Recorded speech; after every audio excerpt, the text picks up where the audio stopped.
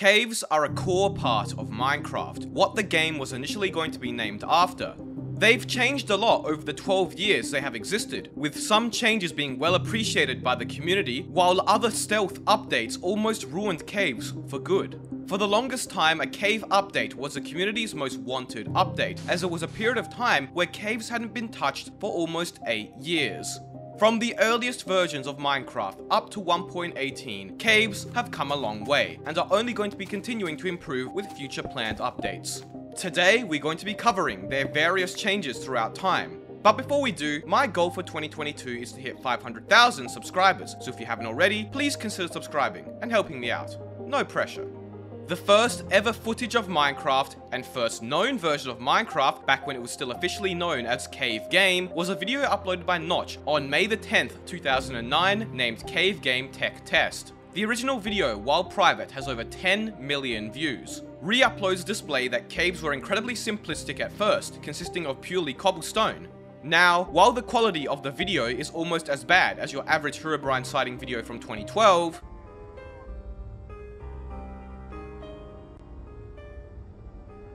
it's pretty clear that caves were quite expansive, going in multiple directions, multiple blocks down, and in various shapes. From this video alone, we can deduce that caves were going to be a key focus of the game, reinforced by the fact that the surface of a Minecraft world at the time was barren.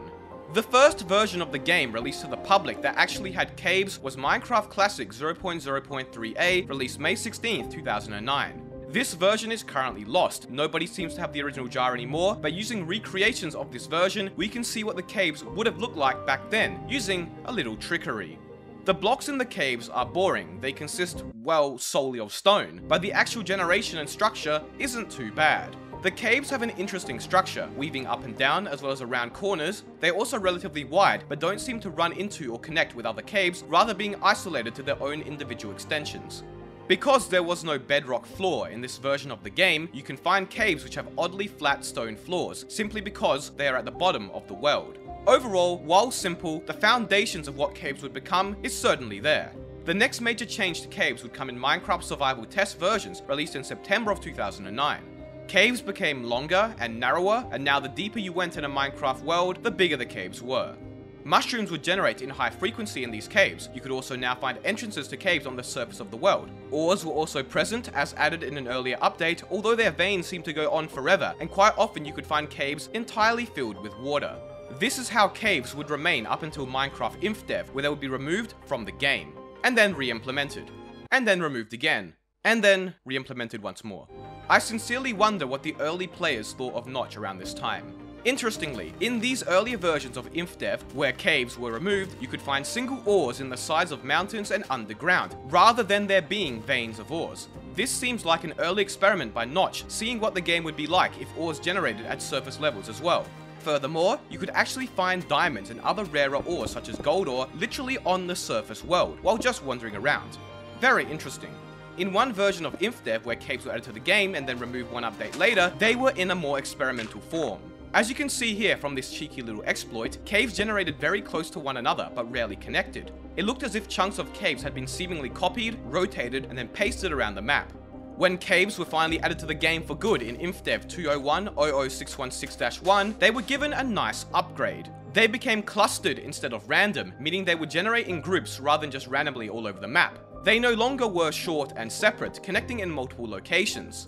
They also were given 1 to 5 exits, enabling multiple entrances and escapes. They were incorporated into the Infdev terrain, and could now be found in mountains, on the surface, and the sides of larger hills. Tunnels and caves also could have a wider variety of thickness, and you could now find more water and lava springs. This version of the game is where caves famously became known as Swiss cheese caves, named after the fact that they look like Swiss cheese, weaving around close to one another in various shapes and sizes.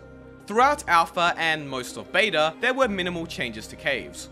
Notably, ambient noises such as Cave 1 and Cave 2 were added. Now, don't underestimate just how much of an impactful update this was. Cave noises that randomly play while exploring dramatically add to the haunting and scary nature of caves, and are solely responsible for striking fear into newer players. We got some sheep here. Hello? Oh! Oh! Did you know that cave sounds will play in any 3x3 space with a light level of 8 or lower? As Minecraft moved into beta 1.8 and full release, caves would ultimately become even more scary. Abandoned mineshafts were added to the game, new structures that could generate in a massive area in cave systems.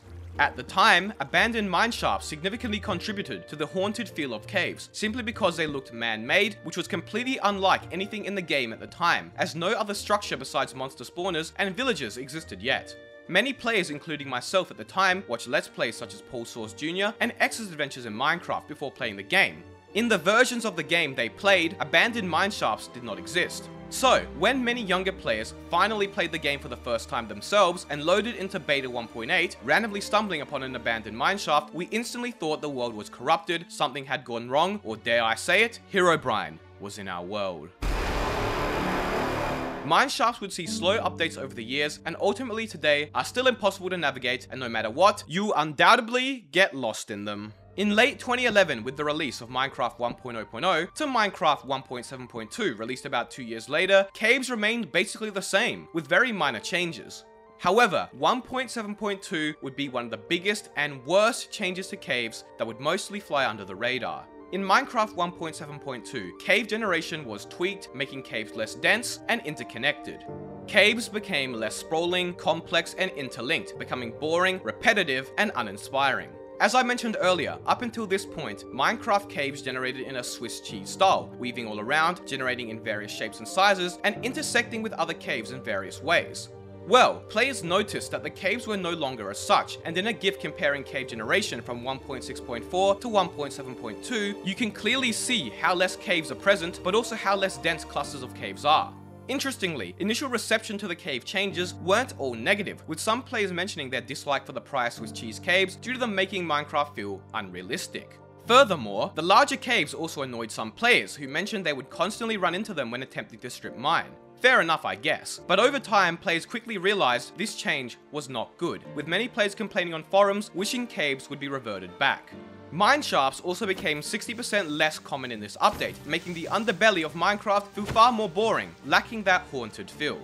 Players complained caves were small, linear, and ended far too quickly, making them repetitive to more experienced players. And this sentiment was definitely shared across the community, as mods were made that would restore the old cave generation, but alas, Mojang didn't heed the calls of players.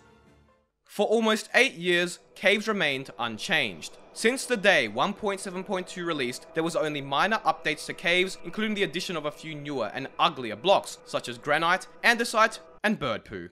These blocks, while nice in their polished formats, only served to further clutter a player's inventory when underground.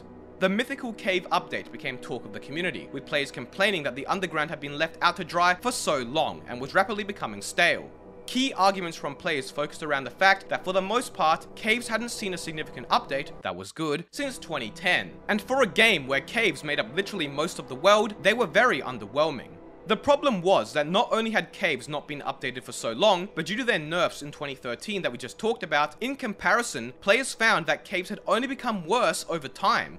This only amplified the boredom and repetitiveness that had become so steadily associated with caves.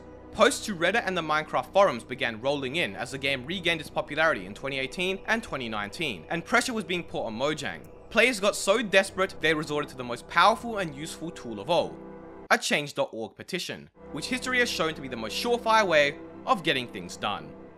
But seriously, on the official Minecraft feedback website where players can vote for features of the game, a post was made sharing some ideas and just general suggestions for a cave update. That suggestion accumulated the most votes any suggestion has ever received on the website, more than doubling the second most voted feature, which was meerkats. If it wasn't clear by now, players were desperate for a cave update. It had been far too long overdue. And finally, in late 2020 during Minecon Live, they got their wish. The Caves and Cliffs update was officially announced, Minecraft 1.17. Even though we only got a couple minutes of footage at the time, the excitement was unlike any Minecraft update before. Not only were caves getting a variety of new blocks, mobs and features, but they were becoming much more large, detailed, with massive openings and giant drops. Caves were going to get biomes, making them feel more alive and less repetitive, including lush caves and dripstone caves, which were very unique. Furthermore, the Warden was meant to spawn in their depths, bringing back that haunted feeling caves had seriously been missing, with terrifying sound effects plus the darkness effect.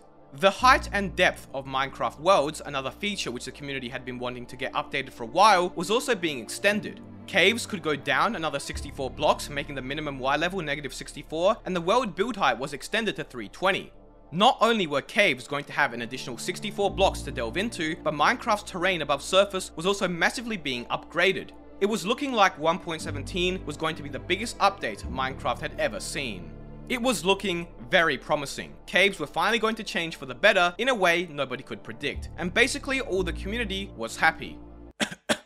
However, there would be a bit of disappointment. Instead of 1.17 containing all the new cave generation changes, the update was split into 2 parts due to the complexity and amount of content. Therefore, 1.17 upon release was kind of just laying the foundation for 1.18 and didn't really change too much in terms of cave generation, besides adding a few new blocks and adding these cool amethyst geodes. Players were upset but understanding and decided that waiting a few extra months would be worth it in the long run.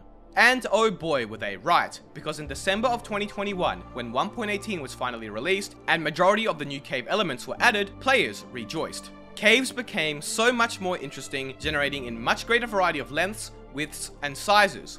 Caves could generate in what's known as cheese cave style, which were large, open, and often big enough to fly through with an elytra, and spaghetti cave style, which were long and thin. Caves felt deeper and more complex as well, with stone transitioning to deep slate between Y level 0 and -7. Mineshafts weren't forgotten either, hanging from ceilings in massive caves, making them look incredible, and large bodies of water and lava could also be found underground now. But with all these amazing changes, unfortunately, one major element didn't make it into the game: the Warden. The Warden was delayed due to time constraints, and also dedicating more effort towards the mob. While the Warden was postponed to Minecraft 1.19, it was being drastically improved. I mentioned how Minecraft caves had lost their haunted or horror element over the years. Well, I'll tell you one thing. If the Warden had existed years ago, Herobrine would have paled in comparison. From the brief footage and spoilers we've been shown, the Warden truly may increase Minecraft's rating from PG to R. This thing is seriously terrifying. Not only that, but the new planned structure, Deep Dark Cities, where they can be found, is truly going to make caves feel like something straight out of a horror game. I'm truly excited to see how the Warden will bring back the haunted feeling we all got back in Minecraft's earlier days. And that about wraps it up. For now. It's clear that Mojang are open to making massive changes to the game, so who knows what's next in store for caves. I hope you enjoyed the video though. Be sure to subscribe, join my Discord, and follow me on Twitter. Thank you all so much for watching.